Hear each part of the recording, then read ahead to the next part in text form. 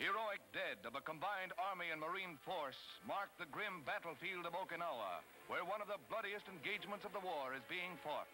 Thousands of Yanks have been wounded, and other thousands have sacrificed their lives to drive a fanatical foe from this vital base, the doorstep to Japan itself.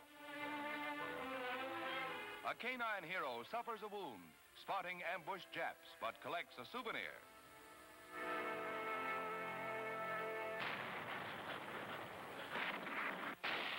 Along the Jap southern defense line between Naha, Shuri, and Yonabaru, the Yanks advanced slowly, facing one of the fiercest artillery barrages of the war.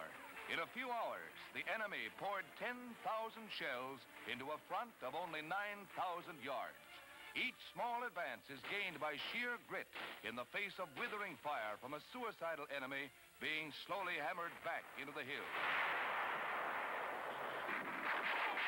The enemy defense line across the island is forced back and flanked at both ends by the dogged attack. Cautiously advancing on the firmly dug-in enemy, Yanks plant a heavy charge of dynamite.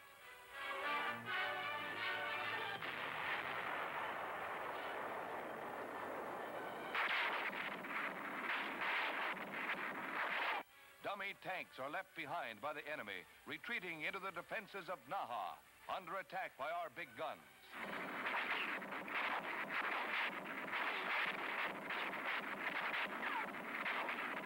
The going is brutal and our casualties are high, but Okinawa stands squarely across the road to Tokyo and the China coast.